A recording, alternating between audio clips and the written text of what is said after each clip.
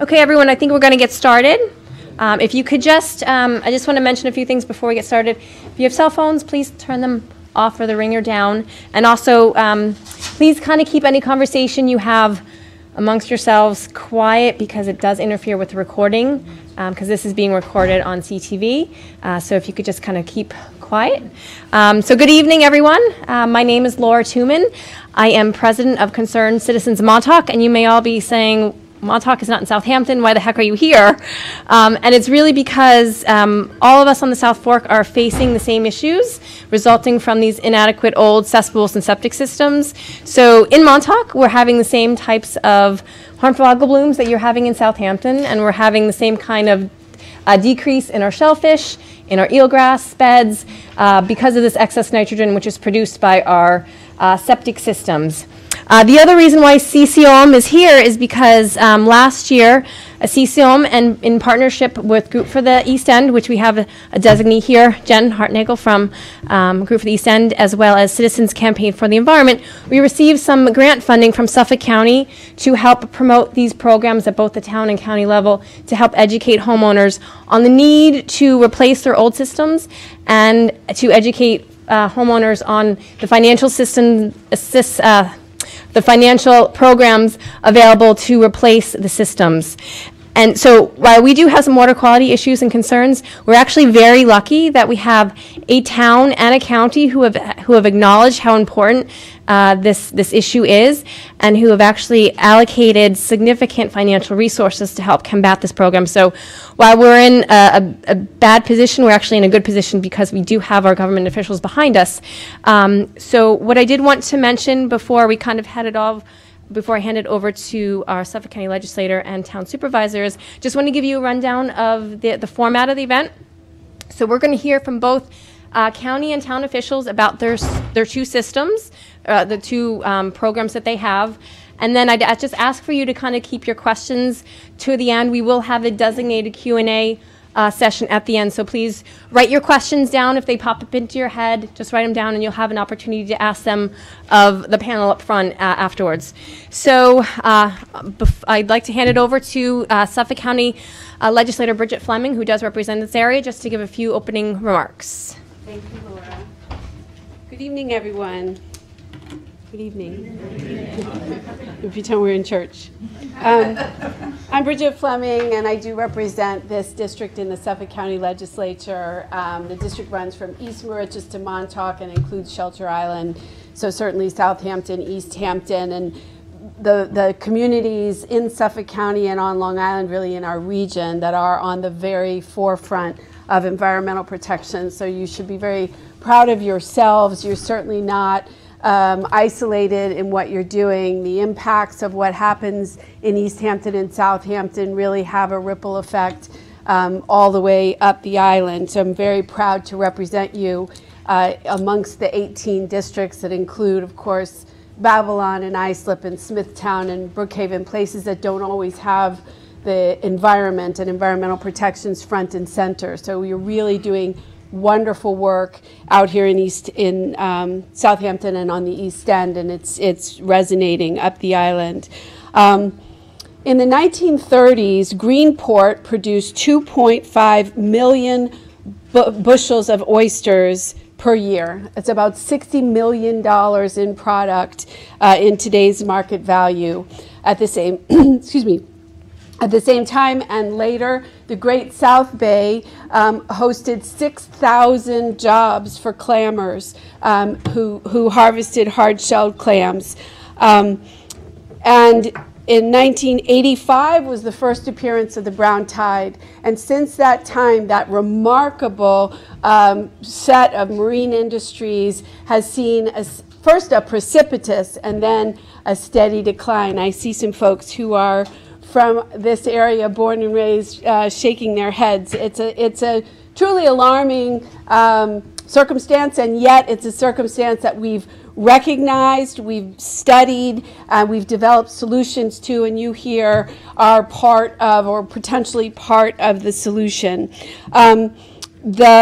It's estimated that since 1974, there's been as much as a 36% loss of tidal wetlands in Suffolk County. So it's not just the economic production of either the recreational waters or the marine industries, fishing and shell fishing, but also environmental protections, the coastal resiliency that we're going to have to rely on more and more as these extreme weather events and sea level continue to rise, are being degraded by nitrogen pollution. And as Laura pointed out, and first of all, let me congratulate Laura and the concerned citizens of Montauk and Kate for being on the cutting edge again and doing this education. I was so proud to co-sponsor the grant that brought them here, because we really need these things, and congratulations on the great work that you're doing.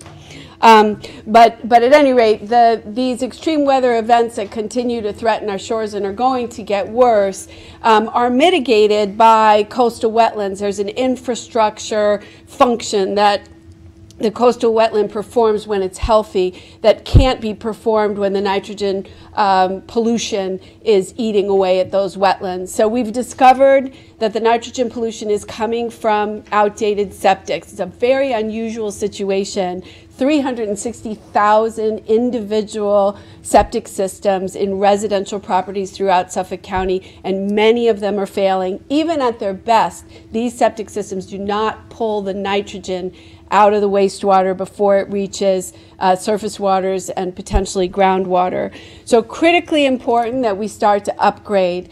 Suffolk County has made a huge investment, as have the towns under the leadership of Councilman John Bouvier and Supervisor Jay Schneiderman, who are here with us, and congratulations on your hard work. Thank you. Under the leadership of these East End towns and the county executive, Steve Ballone, who really made it a point to reverse the nitrogen pollution. We have, first of all, sewered where we can sewer, where there's political will to sewer. We recently just saw 2 huge referendums pass up the island. Hundreds of millions of dollars are now committed to sewering where it's possible. But let's be realistic, here it is not possible. We have small sewer programs that are being advanced, like in West Hampton Beach, but by and large, we need you all to upgrade your systems at the individual level, or maybe even community cluster systems. So we've done the kind of investment in time, regulatory upgrades, and now in financial investment that helps you, we hope, will help you and will encourage you to replace systems. In fact, we do know that it is happening. The program has been remarkably successful. I know that the East Hampton and Southampton programs are leaders by far in the septic upgrades that have been taking place over the past year and a half. But I can tell you, with regard to the county program, despite any concerns that may have arisen in the recent past, you had in January 40 systems, February 58, March 60. You see there's a steady uptick, and so far in April already 23 systems. So we continue to see folks getting on board because there's so much commitment at the government level and at the not-for-profit level. We now see it in the developers and in the homeowners themselves. I'm so grateful to you for recognizing what an alarming circumstance we have here with nitrogen pollution and what real change you all can make. It's happening, and I'm so happy to be able to support it. So I look forward to hearing from the installers, and if I can be helpful, my office is on Washington Street in Sag Harbor. Please feel free to walk in anytime, give us a call. We want to be helpful. It's a big, big deal, and you all are doing great things when you upgrade your systems. So thank you very much for coming, and thank you, Laura. Thank you, Bridget, for your leadership. Next, I'd just like to introduce you to Southampton Town Supervisor Jay Schneiderman to just give a few opening remarks, and then we'll hand it over to both the county and town programs. The presentations will actually be very short, so don't worry. I do want to mention that there are the county-approved IA septic vendors in the back outside, so please feel free to go talk to them at any point. You won't hear directly from them at the podium, but you will have an opportunity to talk to them outside either during or after the program, so I did want to mention that. So without further ado, Jay? Thank you, Laura. Thank you to CCOM, Concerned Citizens of Montauk. And Laura's just not a Montauk rep. She's also a resident of the town of Southampton, right? She's Sag Harbor area. And CCOM does great work out there. They've been doing it for as long as I can remember. Almost 50 years. Almost 50 years, wow. Well, that's great. Couple background questions. How many of you have already installed a nitrogen removing sanitary system at your property? There we go, we got one. How many of you are considering putting in a nitrogen removing sanitary system? Great. And how many of you are required to do it? How many of you are thinking of doing it voluntarily just to do the right thing? Wow, that's amazing. And we're here to help. Town of Southampton wants to help you do it. We do have a new law in place. It's not as restrictive as the East Hampton law, which requires all new construction and all substantial expansion to put in these systems, even renovation, substantial renovation in East Hampton. In Southampton, we took a more measured approach. We are requiring these systems if you're within what we call a 2-year travel time. So if you flush a toilet, if it would take 2 years for that nitrogen, that's a component of your waste to reach the surface waters, you're in that 2-year window, and you are required, if you're building a new house, you're putting a large addition on your house. And there's a couple other circumstances, but we took it a little bit slower than East Hampton. You know, who knew that flushing a toilet would be such a problem, right? We all love our bays, we love our harbors, it's why we live here. Right, we moved out here. Some of us go clamming, some of us go fishing. We understand the importance. The county has been regulating residential sanitary systems for, certainly longer than my life. But basically, the way they regulated them is to take that waste and to get it back into the groundwater table as fast as possible, right? They managed it mostly for pathogens, right? So they put it in a hole in the ground, let the water percolate back into the groundwater table, and that was it. That's not a natural process. That doesn't break the nitrogen down. To break down the nitrogen, you need air, you need bacteria. So it became a problem, and we started to see nitrogen levels going up in our bays and harbors, and with it, we saw algal blooms. And that algae started blocking the sunlight from our bottom plants. It started decomposing and pulling oxygen out of the water column. Some of it was highly toxic. We had to shut down broad areas of our bays. And we needed to do something, and we really didn't have the resources. And what was, I think, remarkable is you guys voted first on the CPF tax, the transfer tax, which has generated among the 5 East End towns over $1 billion now for land preservation. And a couple years ago, you guys voted to amend that program to allow up to 20% of that money to be used for water quality projects. And the town has committed a significant amount of our portion, what we receive, toward this sanitary rebate program. So we are providing grants up to $20,000 per system. You match that with the county's program, which is, I think, around $11,000. You can probably pay for the entire system. There are some income thresholds in our system, but they're pretty generous. So if you make less than $500,000, you're going to qualify for something. Up to $300,000, I think it's, is it 100%? 100% up to $300,000, and I think it goes down to about 50% at $500,000. John, do you remember the other threshold? And then it even 25 at $1 million. So if there's anybody in the room who just filed your income tax and you had $1 million as your income, you still get something. So anyway, but it's a great engine for helping to change these sanitary systems and bringing back the health of our bays and harbors. And you're going to get presentations, I think, from some of the installers. So you'll learn about some of the systems, and the county is here as well, right? So yeah, you'll get that perspective. So I'm happy to join with the county. This is Councilman John Bouvier. He's been very involved. We're using some of this money to do other water quality projects, changing drainage structures, looking at all kinds of ways to reduce pollutants in our bays and harbors. John, you want to say a quick hello? Sure. Hello.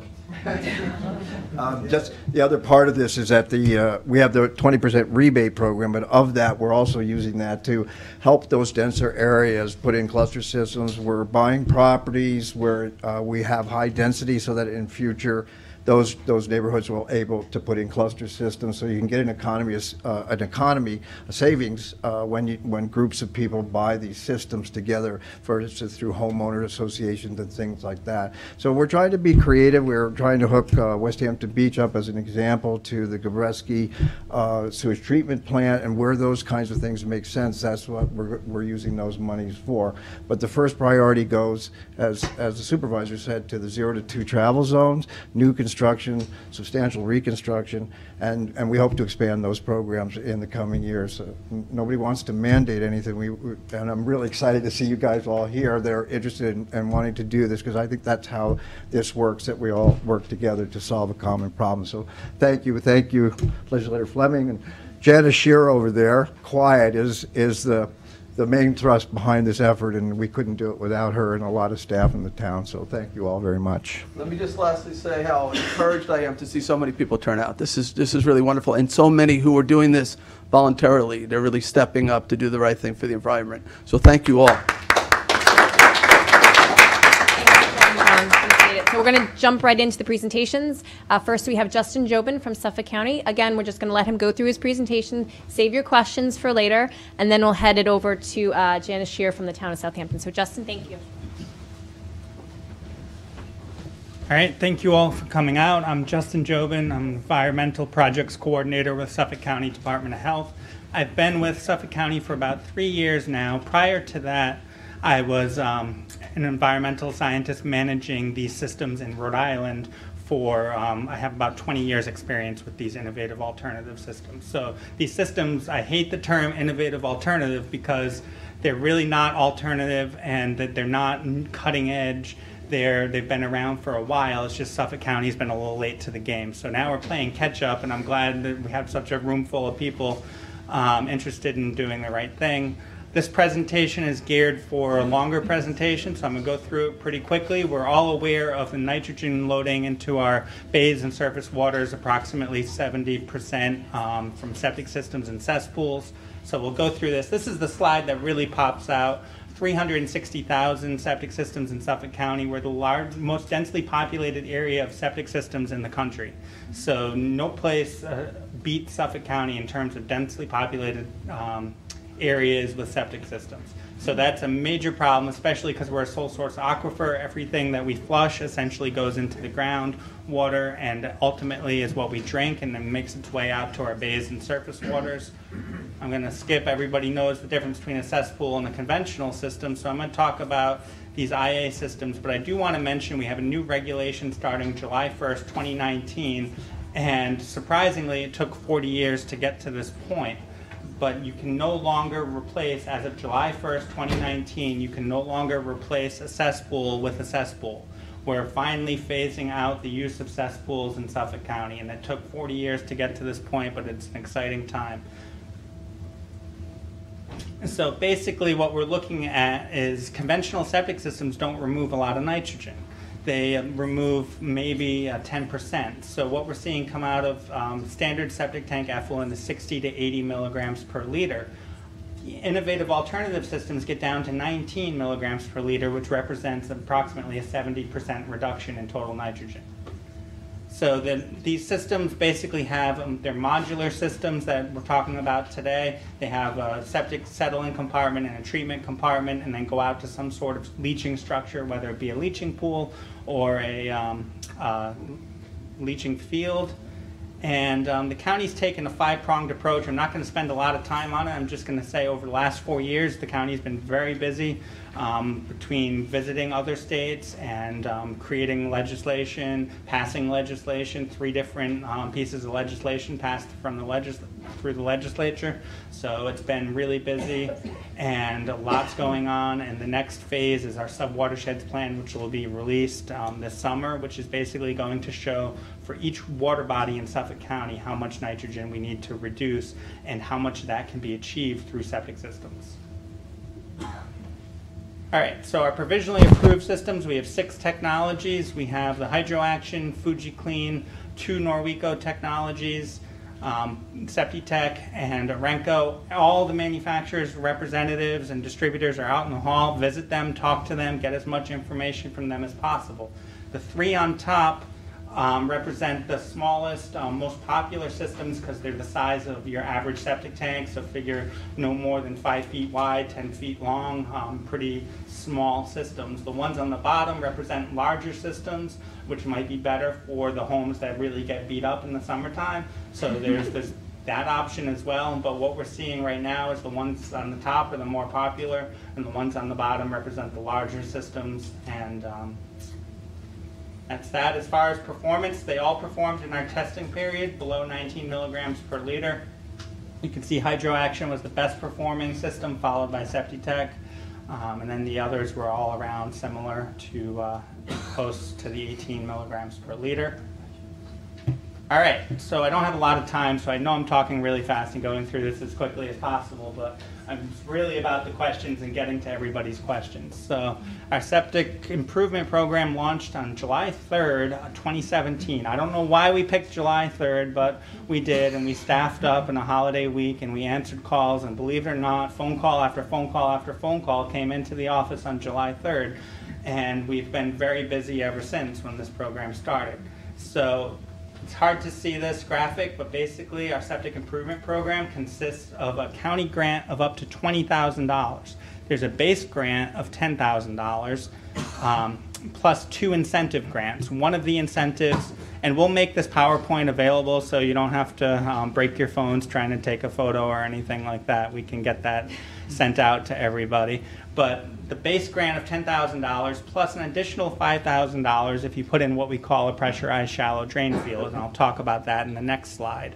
We also have $5,000 incentive to low to moderate income property owners. So if it's a household of 4, I believe if you make $93,000 a year or less, you would be entitled to that additional $5,000 incentive. So it's really a great incentive to take advantage of. And then in addition to that, we're very lucky that the state of New York, through the State Septic System Replacement Program, has made available $10 million out of $15 million statewide. So 67% of the statewide money was awarded to Suffolk County. So we are now able to couple the county grants of up to $20,000 with a state grant of up to $10,000. So there's a total of up to $30,000 available.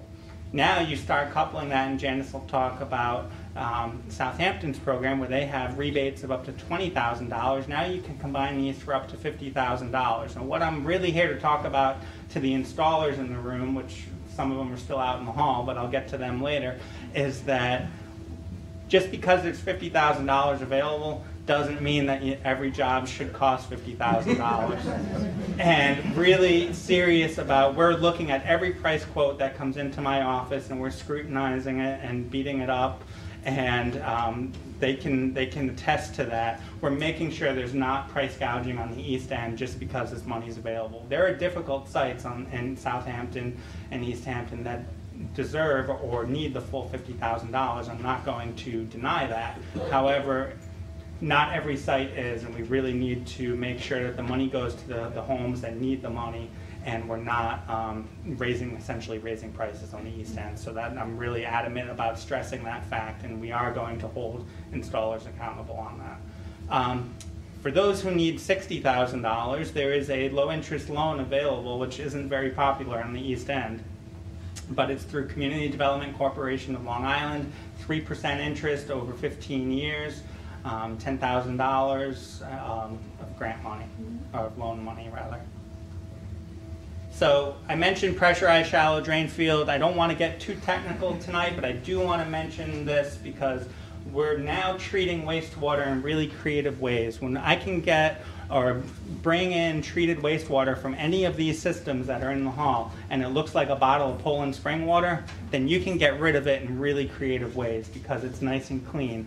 And you can start putting it into the root zones of the plant. So pressurized shallow drain fields are drain fields that go into the root zone of the soil, the top 8 to 12 inches of the soil horizon. And it's pressurized to pump doses water out to it in small slugs, 25-gallon slugs at a time.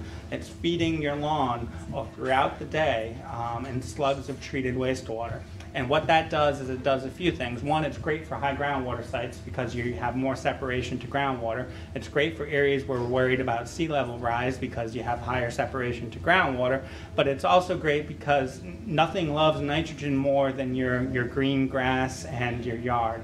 And if we can get it into the zones, we can reduce the amount of fertilizer you're also putting on the lawn and really get a double benefit out of these systems.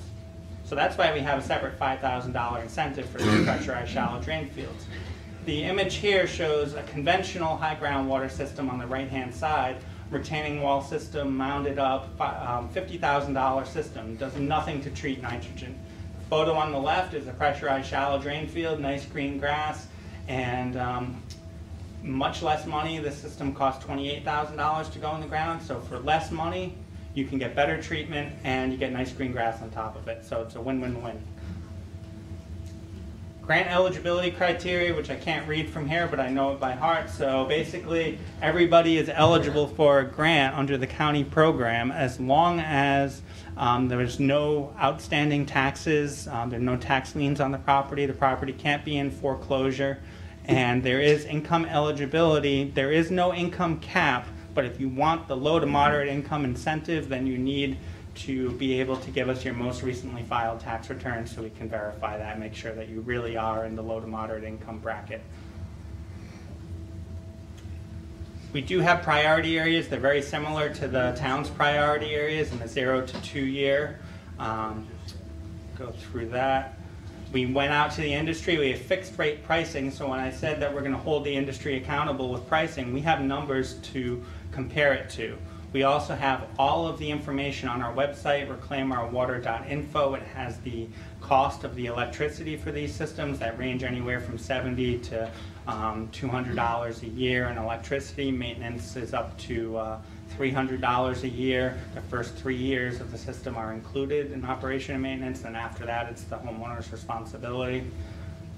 So all that information is on our website. The grant application process, I'm not going to go through it, other than you can sign up on our website. It's all done electronically. You can enter the portal, enter your username, password, and it doesn't take a lot of time provided you have copies of your certificate of occupancy and your homeowner's insurance and your most recent tax bill. If you have those 3 items, you can upload it pretty quickly. The good thing about our website is it'll look up where you're located. It'll tell me if you're in a priority area, and it'll tell me if you qualify for the low to moderate income tax or low to moderate income incentive of $5,000. So it does everything automatically through automatic lookups. Did I see I'm sorry, can we just save questions to the end, and plus just, you have to go to the microphone. All right, so that's at the very end, you can upload documents through the web application. For those of you that aren't computer savvy and want a paper application, we have paper applications. I can get anybody a paper application. We rank, we score the applications, and we issue a grant acceptance packet with tons of information. And just, I can read it here, I guess, look up over here. When it comes to the numbers, we've had over 1,600 people register for information on the program. We've had 811 just registered and haven't moved forward, and we're looking to get those people to move forward. We have 337 grant certificates that are currently active right now in process. We have 193 that are pending review. We're waiting on some documents from them. We have 234 that haven't completed the applications yet but are almost ready. And then installations to date, since July of 2017, we have 81 installations, but we have 106 that are all approved, ready to go, and any day now could go in the ground. So, and then there's 19, we've been getting about 19 a week lately coming in. Legislator mentioned how really the demand in the program has been really taken off since January. We expanded the program in January to be available to just about everybody. It used to be just single-family residential year-round sites, and we blew the doors off of that and letting anybody in the door. So we're giving out money to just about everyone. Once we opened up that portal and we created it on January 22nd, we started the new program. We've been inundated with applications just coming in the door. So our busiest month was last month. This month we're on pace to top last month. So that's really great that so many people are finding out about this and getting involved. So here is the slide that basically shows our program. The bottom line was our previous capacity of issuing 17 grants a week. And now our capacity, 17 grants a month rather, now our capacity is 80 grants a month that we want to get out the door. We want 1,000 systems this year in the ground. We're making the case for the state, and the governor just recently announced more money through the state septic replacement program. We want to make the case that Suffolk County is going to take advantage of this money, and we want all the money that they're willing to give us. And we can't do that if we're not spending the money, and now we can make the case to them that the demand is here in Suffolk County. So interest in the program has obviously been pretty strong in the East End thanks to the CPF rebates in addition to the state and county program. We have Southampton is edging out Brookhaven right now with a lead of 86 grant certificates issued. East Hampton's at 53. Shelter Island also has a rebate program. They're at 13, which is pretty good for a small place. And it's been an interesting road, but now things are really starting to move forward. We have over 1,000 systems that have been applied for in Suffolk County. There's about 202 in the ground and approval to construct 500 systems. So 500 systems are ready to be installed. 308 are in the review process. This is really starting to take off. The most popular systems right now have been HydroAction, Fuji, and Norweco Singular. You can see Norweco Singular has 251 systems, HydroAction 312, and Fuji Clean at 368. So they're all relatively close. And I'm going to wrap this up really quick. We do have average cost. The average cost of the program has been $22,000, including engineering. However, in Southampton, the average costs have been higher. They've been $24,000 to $26,000. So again, we're keeping a close eye on that. I don't want to see those numbers go up any higher than they have. All right, so taxability of grants, the elephant in the room. I'm prepared to address it head on. So our program was designed basically after the state of Maryland. We did our due diligence and designed a program where the money does not get paid to the homeowner. The homeowner assigns their grant to the installer and the engineer. And the thought process was that the installers and engineers would then pay taxes on the money that they received and report that money as income. So the County Tax Council issued an opinion confirming that the county should issue 1099s to the people who received the money, not the homeowners. So that happened, but the responsibility for generating those forms comes from the Department of Audit and Control. The comptroller is a separate independent elected official who had a different opinion and decided to issue 1099 forms directly to the homeowners instead of the contractors. In some cases, the contractors got 1099s. In other cases, the contractors got $0 1099s. So it was a little shaky there, and it really had us scratching our head as to why, despite legal opinion, that this is happening.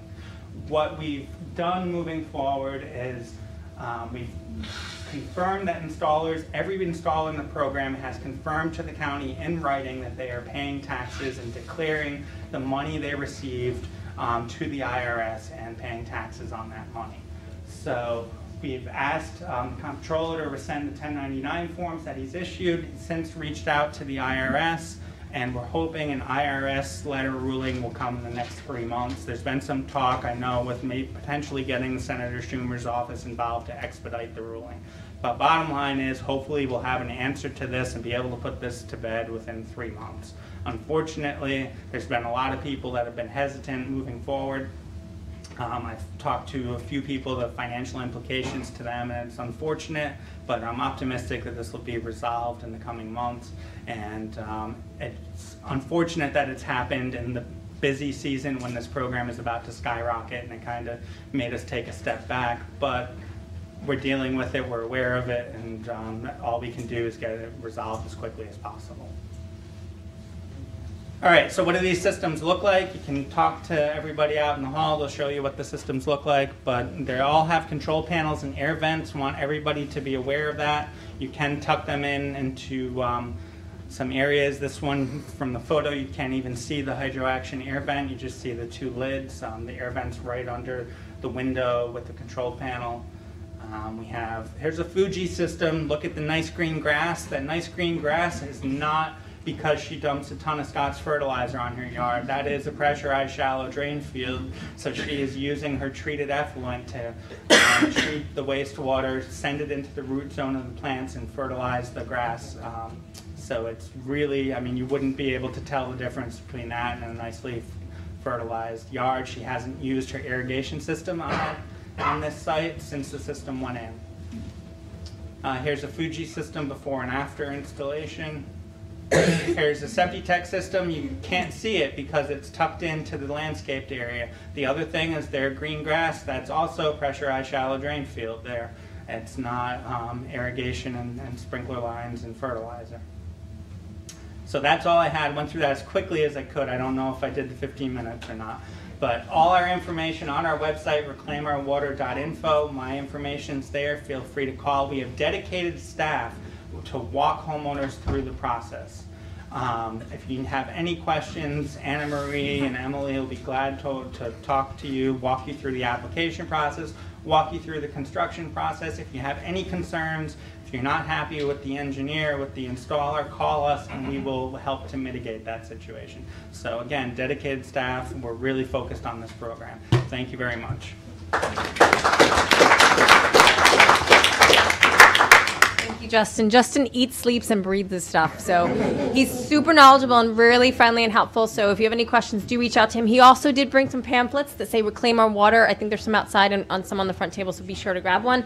I also want to mention we do have a Southampton Town trustee who is in the room, Ann Welker, who's here. So I wanted to acknowledge that she was here as well.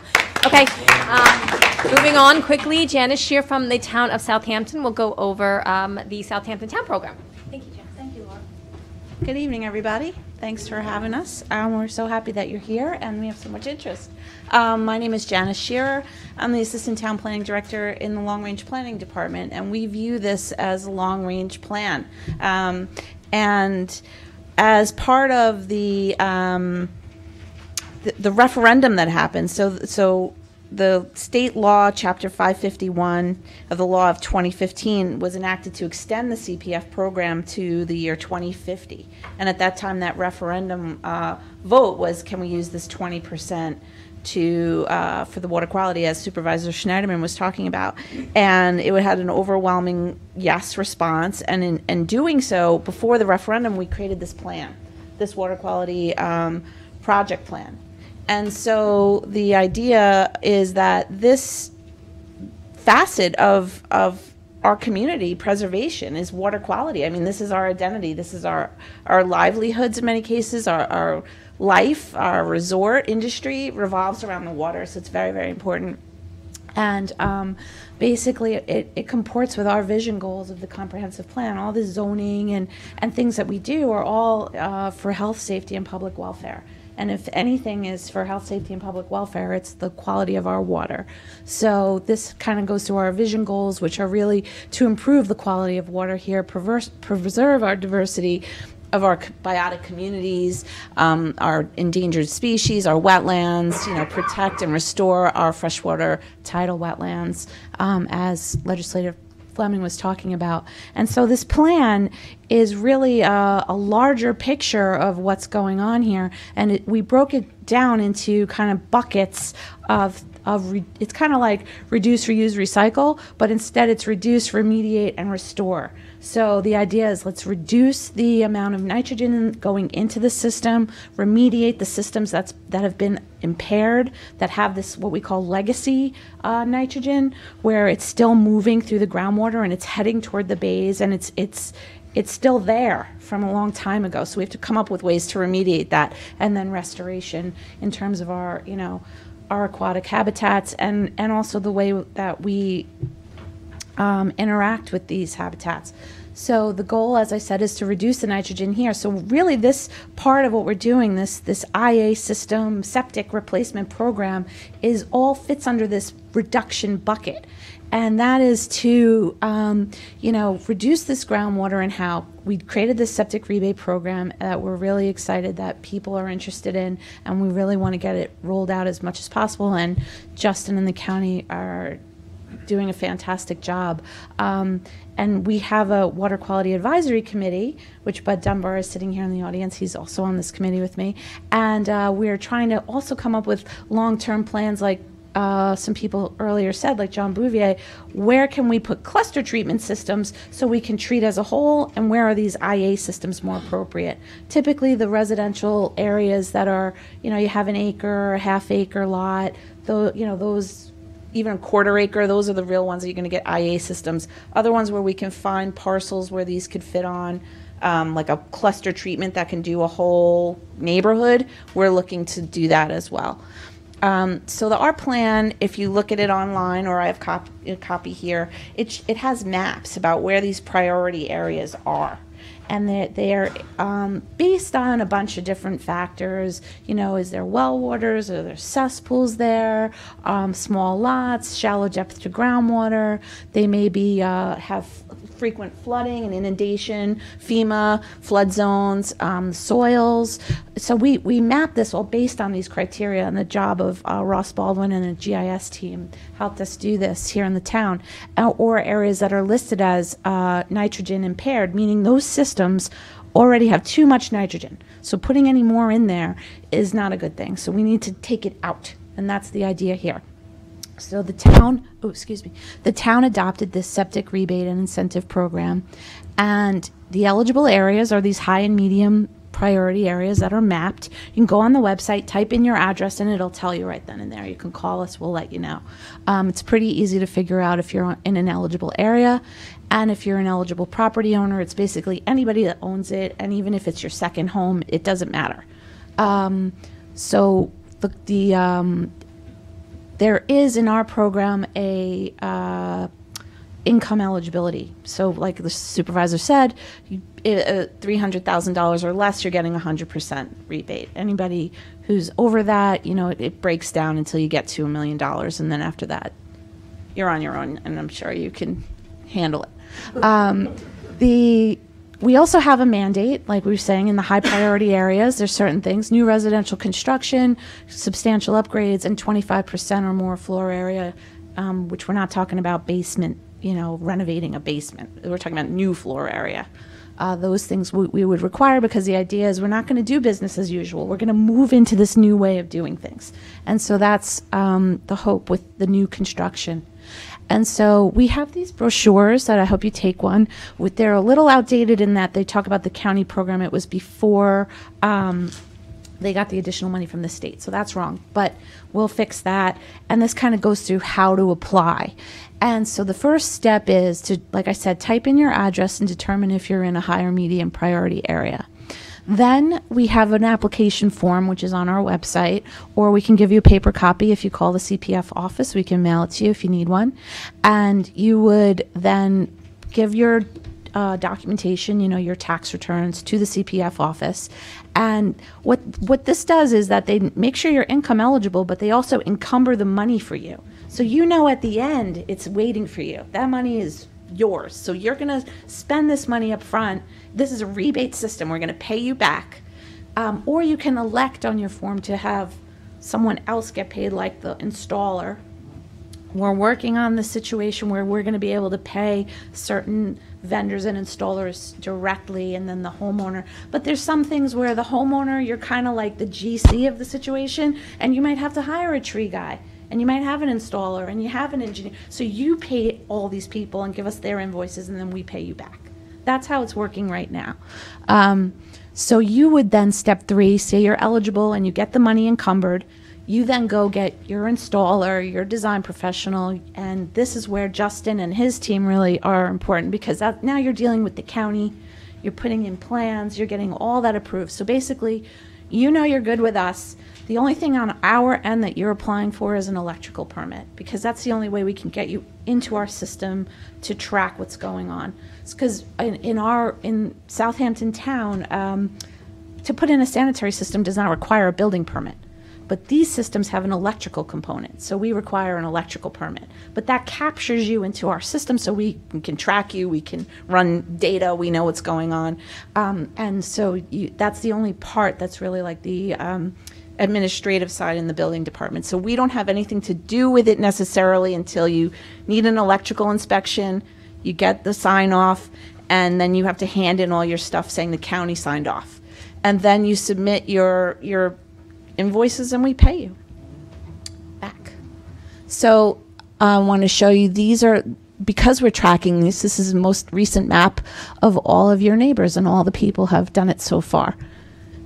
And the town has paid $436,566 to date.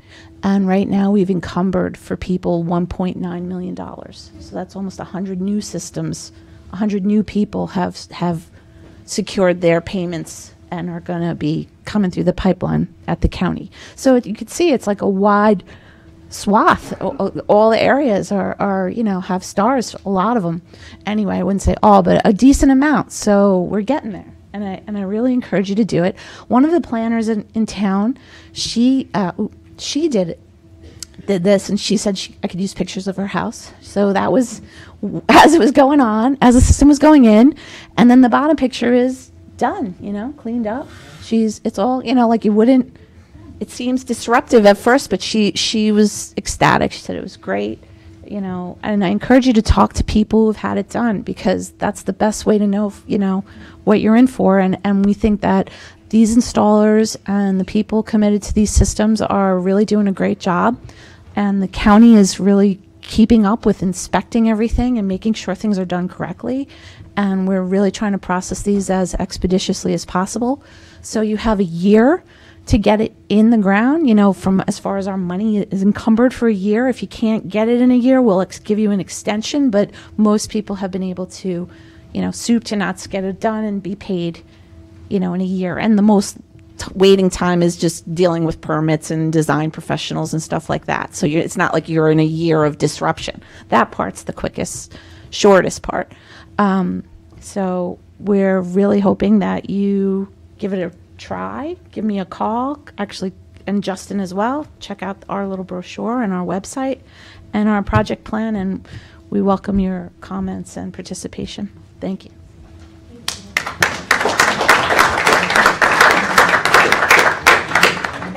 So now what we're going to do is I'm going to ask Justin, actually Bridget and Janice, all three of them, to come up here. If you have a question, please line up here. I'm going to turn the podium so you face them a little bit. But I need you to get on the microphone so that everyone on TV can also hear you as well. So if you want to just form a line or come up, I don't need to be herding cattle, but I'm sure you guys are good. So if you have questions, please just line up here.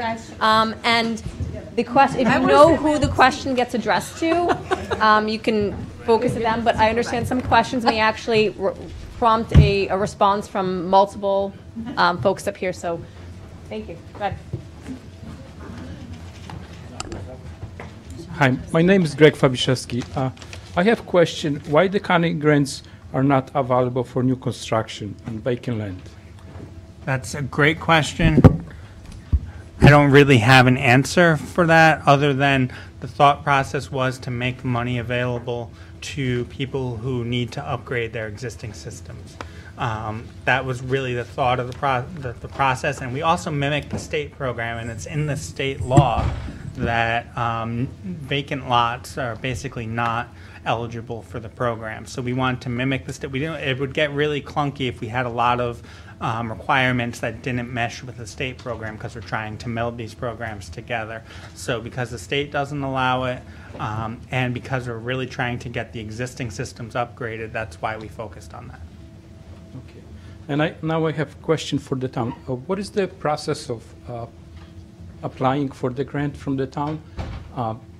Do I apply when I apply for building permit, or I apply after the septic system is completed?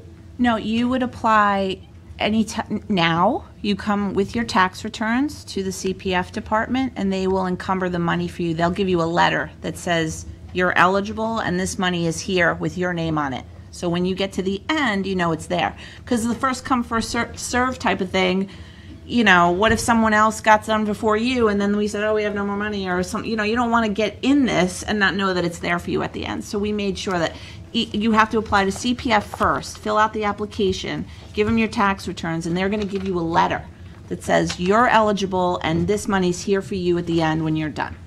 And that's how we do it. And then you go through the building department just for the electrical permit. All right, thank you. You're welcome. Hi, my name's Bud Dunbar. I'm on the Water Quality Committee that Janice talked about. And I don't have a question. I just have a encouragement to everybody here that what we're trying to do with these nitrogen treating septic systems is remove nitrogen from the water. And if you look at it, it's like $30,000 for a new system, and we were going to remove about 25 pounds of nitrogen per year. Okay, so if you see other ways that you can remove nitrogen from the water, come to us. You know, the committee that Janice is talking about is going to dole out something like $10 million this year for projects that pull nitrogen out of the water. And honestly, we're short on projects. We need people to come forward and say, hey, we could do this at this school, or we could do this at that facility. And you know, a lot of you are here because you voluntarily want to put one of these systems in to get the nitrogen out of the water, and I say good for you, but you know, there are thousands and thousands of pounds of nitrogen out there that we can get, and we need ideas. We need people to come forward with projects. I know, you know, the other thing is my neighbor, God bless him, he's a great guy, but every year some truck pulls down his driveway with about 2 tons of nitrogen on it, and it gets spread out all over his lawn, and he's right on the bay. And you know, there's a ton of nitrogen coming into this system still, and you know, I'd like to find ways to cut that off as well. Thank you, Bud.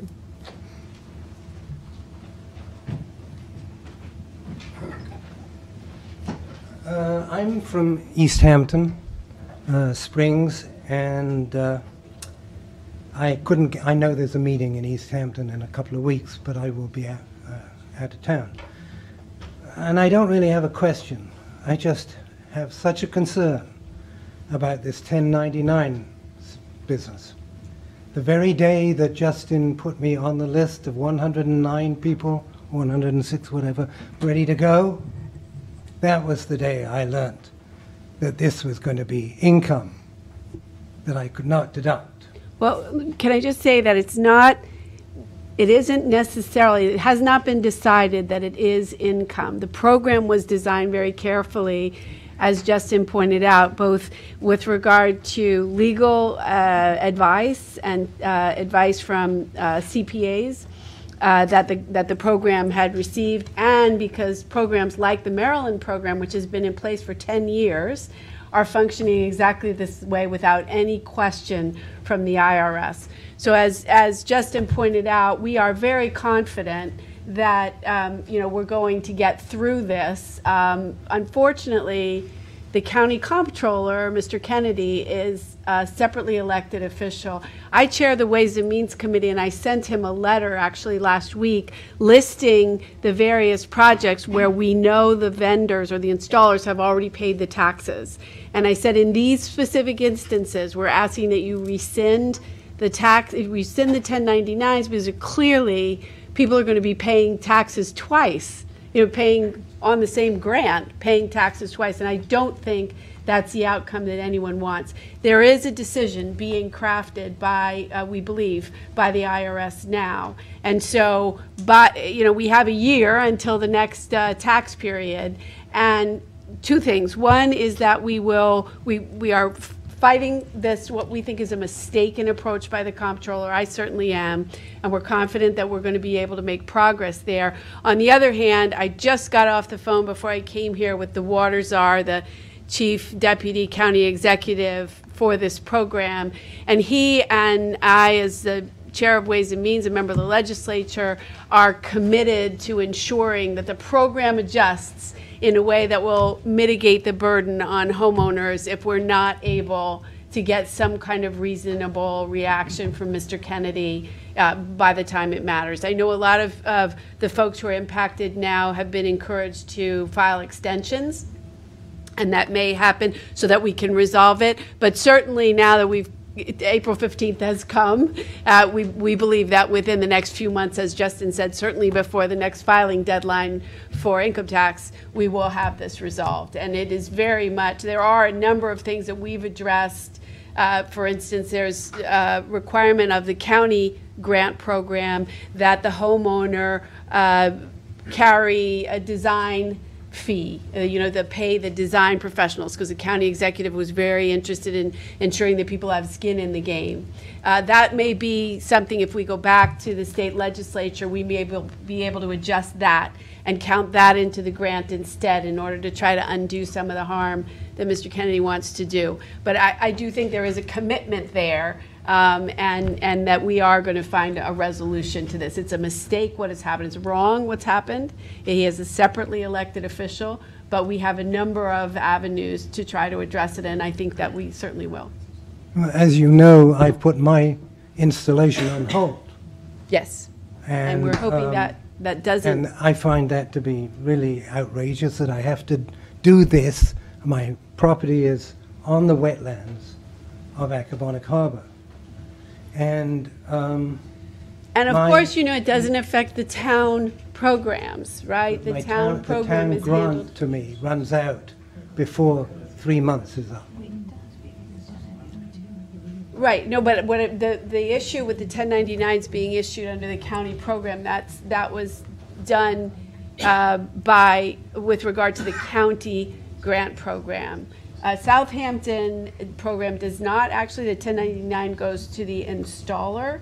It goes to whoever receives the rebate. In East Hampton, Yeah. East Hampton will send a 1099. The 1099. So that's up front. So we may end up adjusting for that, but we will support the homeowners to the extent that we can to minimize the burden that this sort of crazy decision on his part has imposed on homeowners.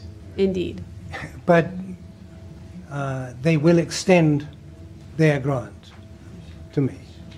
East Hampton. I'm not sure what the town of East Hampton would do. We work very closely with them, Nigel. I can get on the phone with Melissa tomorrow and get a solution for you, and I'll give you an email and let you know. Thank you, sir. It's a good example of how responsive Justin is once you're in the pipeline. It's pretty impressive. Hi, my name is Tony Garrow. I live in Noyak. I have a few questions. Number one, you keep mentioning a Mr. Kennedy. Mm-hmm. It almost sounds like there's some kind of political sparring going on. Is this becoming a political issue?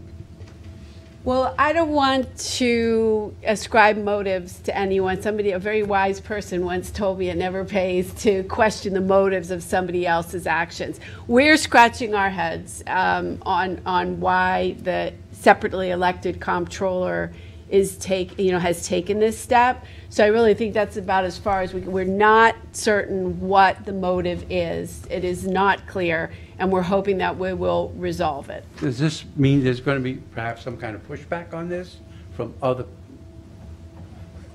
members of a political faction that don't want to see this happen? I mean, is there going to be? It's a hard question to answer, but is there going to be any political aspect to this that's going to hold up the process? No, I don't think so. The thing is that John Kennedy is the comptroller. It's he who makes the decision whether to issue that document or not, and he made that decision. But with regard to the folks who are running the programs, you see them completely on board. East Hampton Town Board, Southampton Town Board, the county legislature, as Justin pointed out, has passed 3 major pieces of legislation, including amendments that increase the grant awards here, and we're Republican and Democrat, so I don't think that should be a concern. The 1099 we need to resolve. Okay. But beyond that, I don't think that I don't see any place where politics could interfere. A few more questions. Agree with me? Yeah. Our house and property is part of a life estate with my wife, myself, and our 2 daughters. So basically, there are 4 owners of the property. Do they have to send in applications, or, I mean, what, is it going to be each one of us who have to send in the applications for this? Because there are basically 4 owners. I can speak for the county program and the state program, and you would not have to, only the 1 application per property. However, when we look at the deed, we would see that it's a life estate, and we would see who is listed, and we would put that, amend the application to have all those names, and all of those people would have to sign the grant agreement. Okay. That's how it works. So the state grant agreement and the county grant agreement would need to be signed by all the legal owners on the property. Well, right now, I'm getting along with them, so it should. You could charm them into anything, Tony. Once. That's only- Are there different applications for the town and the county? So in other words, it's not just one application will take care of everything? We would love to do a single kind of uniform application, but right now there's 2. And when you come through the town, we can check off like, oh, county grant, and then we can deduct, like if you're getting, let's say, $10,000 from the county, that comes off your town because you're going to pay twice for a system. But there's things the town grant can pay for that the county grant can't. So they work nicely coordinating But together. you both be aware of. Yeah, because when you come into our application process, it's best to kind of go through the county septic improvement program first, but you don't have to. You can still encumber the money, go to the county, get their grant, you know, you can do it in whatever order you want, but we do take it off the top, so to speak. And I do want to mention on that note that the legislation that was just passed on December 18th allowed the county to enter into agreements with the towns to streamline the process. So we've been very busy getting the new program up and running, but eventually we want to come to the table with Southampton, East Hampton, and Shelter Island and have some unified process to try and streamline it even more. As a matter of fact, I offered that amendment based on the questions that Southampton had about that very question. So they have to get the technology up to speed, but they're moving in that direction. Okay. Last question. If there's an emergency with I have a septic system that's 22 years old. I mean, which works fine now, but if something were to come up where I need to do any kind of repair or even replacement on the system before I install anything new, would I be allowed to make a repair to the system that I have? Could I, if a contractor came along, the NORSA came along and said, I can't repair your septic system, you need a new septic system, will I be allowed to do that, or is it going to be no septics at all? I can speak to that. I was in a meeting today where we have new standards for repair, replacement, and catastrophic failure. So we are working on a new process that if you want to put one of these IA systems in the ground and your system is collapsing or is in major catastrophic failure, you can call, as long as you're using a contractor on the county's list. You could get the system installed and still qualify for the grant and loan program and go through it that way and do it without the pre-approval process. The engineer would need to be on site, meet with county staff, and they would go on site. They would say this is where the system's going, and then they would install it, and then the plans would be submitted after the fact because of the catastrophic failure, and we need to address that. So we have this drafted. There's going to be public meetings. It has to go through the whole secret process, but we're very close to having that process. In the meantime, I would recommend installing something, however, making it friendly so that you can, all you have to do is plug in your nitrogen removal system and attach to your new leaching pool. So there are ways to do that, and I'd be more than willing to talk to you about that. Okay, all right. Thank you very much. That's also something to bear in mind, that Justin and his team are extremely responsive to particular site constraints and the sort of challenges in different locations. There are no two locations that are exactly the same, but they will give you advice. Hi, my name is James. I have a property in a high priority area. It's a difficult property though, small, about 0.2 of an acre. I applied to Suffolk County in February I haven't gotten much information back. And now I applied to Southampton beginning of April. And this is the situation, and I'm not sure how flexible you are. So in terms of structure, so the location that makes most sense to put it in is in the front, but I'm being told I may actually have to dig down a 12-foot by 20-foot trench 30 feet down. That's very concerning, not only for the cost of it, but also because the actual logistics of trying to do that on a small property. So, and I've got an engineer that's working on it, and he's coming back with another proposal. But it seems like a better give and take, maybe even a conversation about ideas of how to handle this would be a lot better. We have dedicated staff, and we've been trying to get the word out to engineers who will go out to the site, address the site with the engineer before plans come in the door, and really brainstorm what's going on. If you have to excavate that deep to sand, then it might make sense to do what we call a perk test and design a leach field based on the perk test. It's failed. And so what's happened is that the plan has been submitted. I have it here, actually. And we were asked to do the perk test after it was submitted, with the conversation that if you don't do that, or if you don't get a passing perk test, you're going to have to do what we just talked about. Right. And that is going to be, you're talking about pulling out a lot of soil, replacing it with a lot of sand, because there's clay underneath. So that we're going back with a proposal that has been passed in other areas. We're talking about a WIC system. Yep. But it seems like it would be a better situation if we just sat down and talked about it. Absolutely. And well, this is what happened. So I called up, and because the engineers, the applicant on it, I had to talk about the situation, generalities. I couldn't get specifics. No, if you're part of the septic improvement program, give me a call. We'll cut through the red tape and get It's because, so when I'm doing it, I'm looking at a very large bill, and none of the grants are being confirmed. So I don't know if I'm going down a path that I'm never going to be able to complete, or whether or not there's actually going to be the funding to take care of whatever needs to be done. Yeah. Let's get your contact me a call information, tomorrow. and Yep. we'll. That would be great. And there's one other point. So I have a front area that's complicated, but I have some space in the back, but I'm being told that they won't accept it in a real location. So Yeah, that's an old policy. That's no longer the case. So Okay. we'll talk Yeah, tomorrow. Give me a call. We'll touch base and see. Thank what you we very can much. do. Yes. Did you give your contact information? If you grab the flyer here, my number and email and phone number's on that. When you talk to Anna Marie, just tell her that I talked to you today. Thank you. Good evening. Thank you for holding this. I have some practical nuts and bolts questions. What's the smallest parcel that one of these systems can be installed on? Oh, I've designed these things in my Rhode Island days on a 2,000 square foot parcel where the septic tank was in the basement and we barely had room in the backyard. I don't recommend that. I don't advocate for that. That's pretty But small. But If basically you can engineer anything.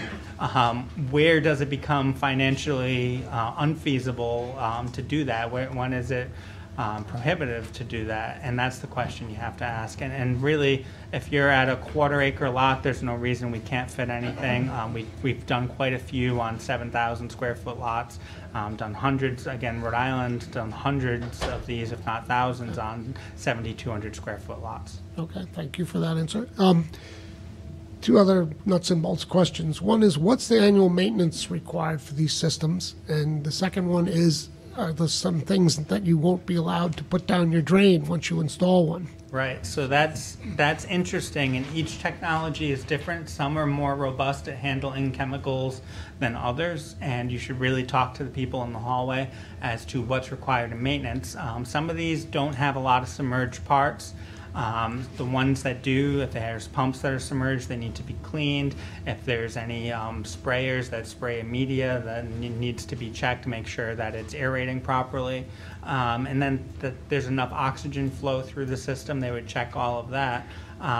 But as far as what you put down the drain, we've seen systems that a guy put in over 80 ounces of bleach into a system, and we've been monitoring it every month for a couple of years now, and we saw that the system rebounded within 2 months. So we're seeing that these bacteria can come back pretty quickly. The one thing, and everybody tries to do the right thing using essential oils, spearmint, peppermint, eucalyptus oils, those are natural antibacterial agents, and they can kill the bacteria in the tank. If you're using a lot of essential oils, then you don't give the bacteria a chance to get going in the system. That's the only thing I've really seen affect the technology.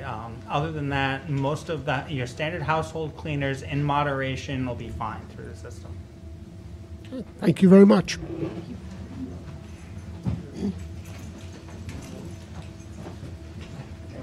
Evening.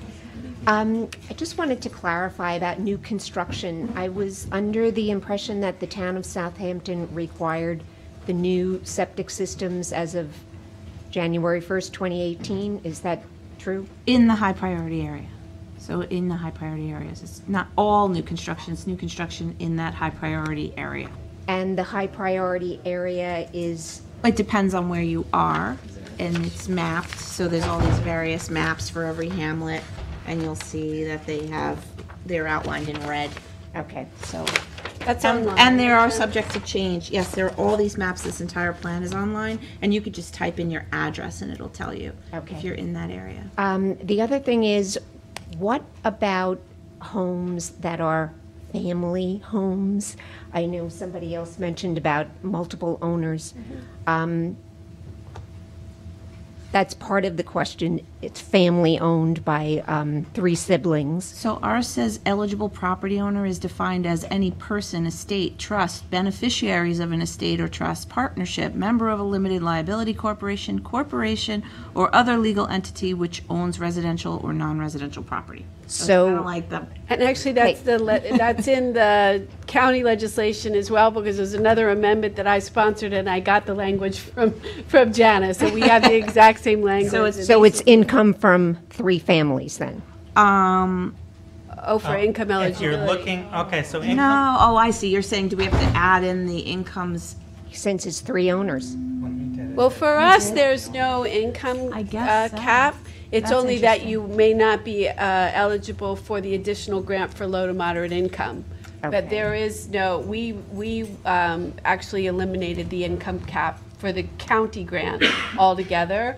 For the town grant, it's $1 million income. Okay. So I guess right now, I would have to go to the town attorney to get like or someone to, or the chief building official to construe the law to say, is it an additive? My sense is it probably is, but we'll have to find out for sure. But you would be eligible for the county grant. For the county one, okay. For us, it would be up to $1 million, so if you each had $200,000 income, you'd be fine.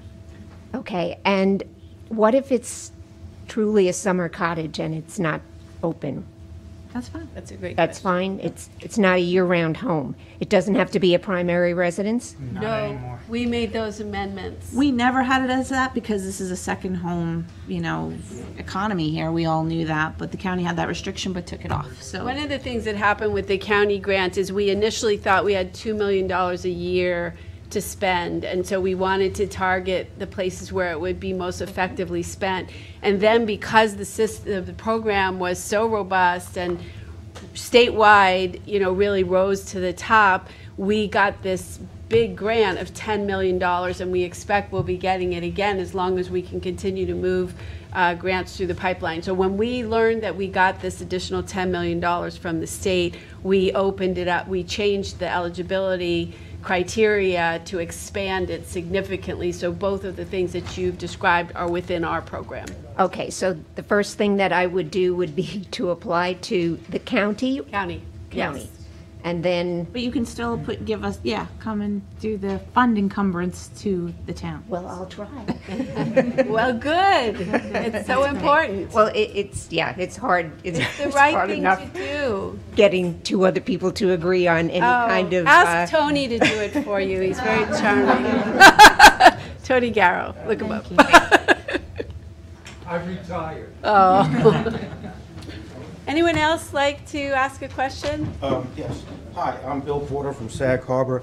Hi, Bill. And hi, Sag Harbor now mandates it for all new constructions April 1st.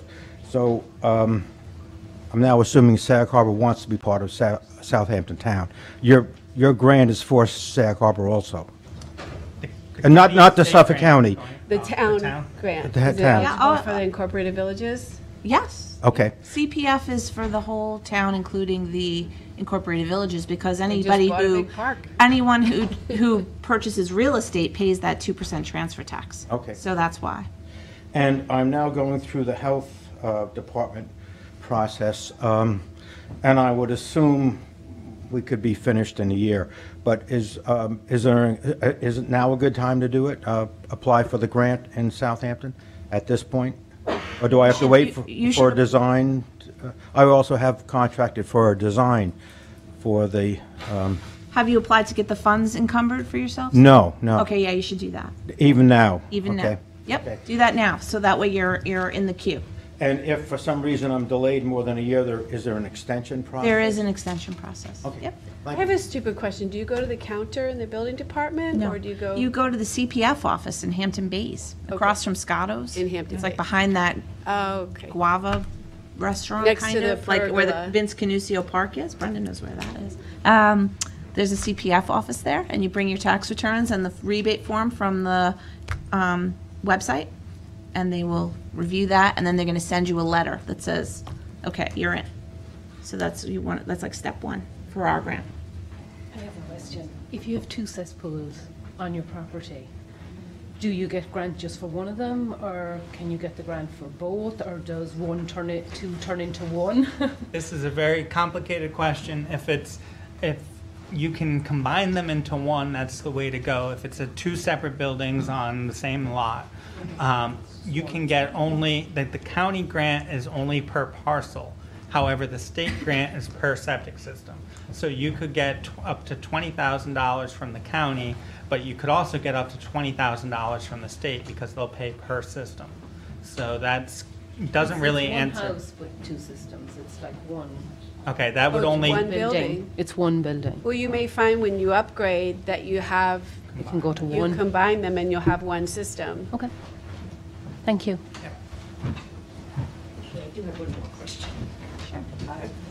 Hi, my name's Pauline, and I'm from Hampton Bays. New resident here, only about a year and a half. Welcome. So I don't know how old my septic tank is. I guess I will investigate to find out if I am in the area, because I'm by West Tiana Bay.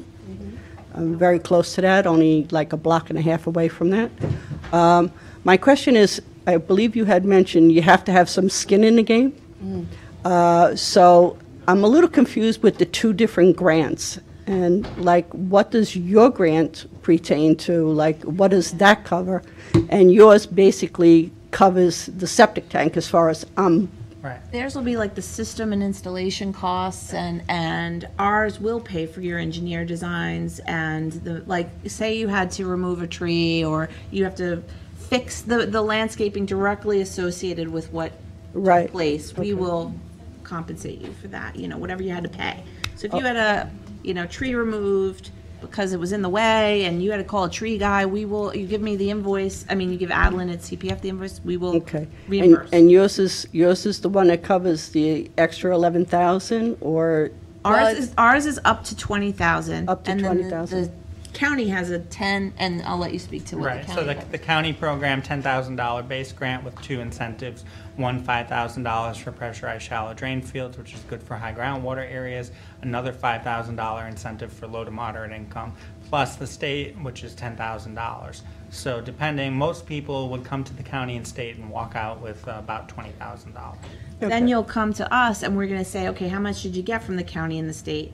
Take it off the top, and then, you needed this for your engineer, you needed this for your landscaping, whatever, and the town will cover that cost. So it's great, the synergy that the things they won't cover, we will. So, and the more we can use the state and county money, the more we'll have left over for everything else. So it's basically, good. where would we get a list for, like, say, the engineers, the electricians, and things like that, that comply with your program? So all the installers are on our website, reclaimourwater.info. Go to the septic improvement page. We have costs from engineers and installers. So go there. A lot of information. I have some flyers up here that you can grab if you're interested.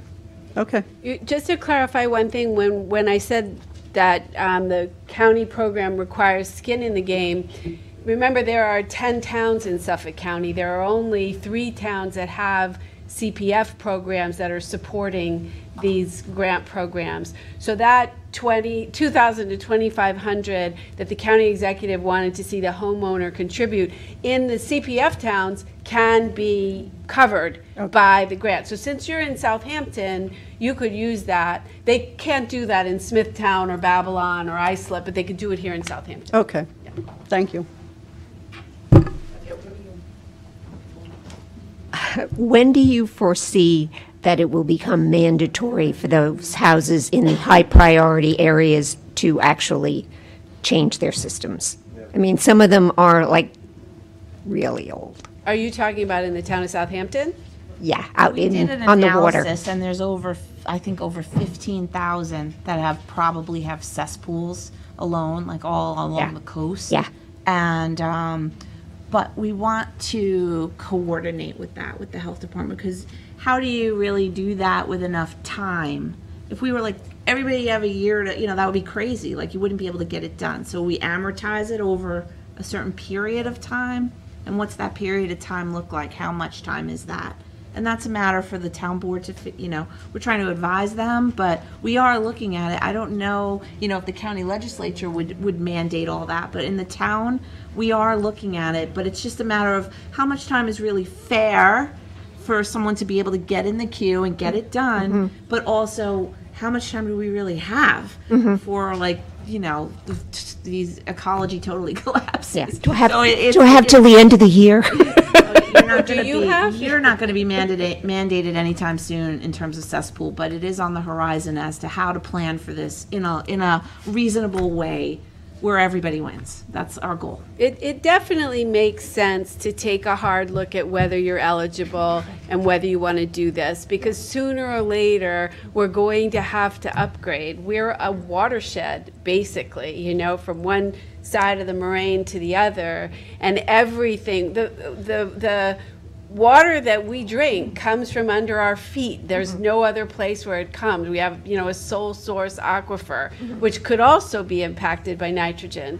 So to take it seriously, we all have to sort of step up and do that. So if you're eligible for the grant program, now is the time to really do that. Yeah, and the best incentive is when the money is there, because It's sooner or here later now. it'll be, well, there's only this much left, and there's only Yep. da-da-da. So it's just better to get in now while there's this abundance of help going on.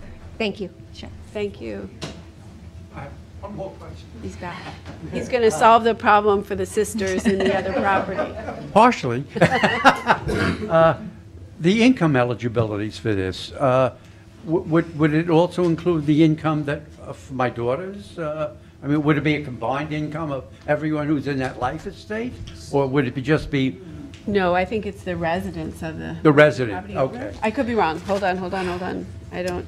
Sorry It to doesn't pull this really out. speak to how that's worked out in the income, because we have an eligible property owner. Because that brings up another problem. Nobody lives in the house year-round. Right. Well, it's the kind of, if it was a corporation, that some people have called and said, well, I'm this corporation and I make millions, and we're like, no, you're not eligible. So, but a lot of people in Southampton, believe it or not, own their homes as an LLC. So, and they may or may not be eligible. So we'll have to take a look at it. It's a great question. See, these things come up when you start talking about them, and so we'll have to find out for you. The definition or the section of the law that defines the income eligibility does speak to residential owners. Okay. And it's the adjusted gross income of the primary owner.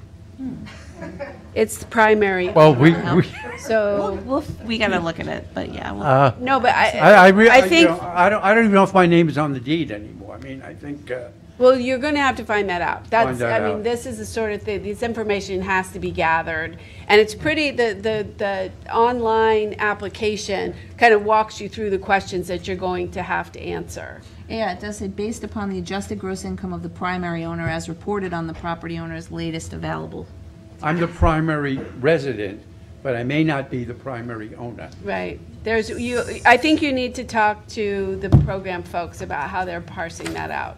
Meaning CPF? Yeah. The thing, bear in mind, now you have the county program and the Right. town program. The town program has income limits, which are pretty generous. Yes. The county does not have income limits. The only way that that would be relevant for the county program is if you wanted to try to get under the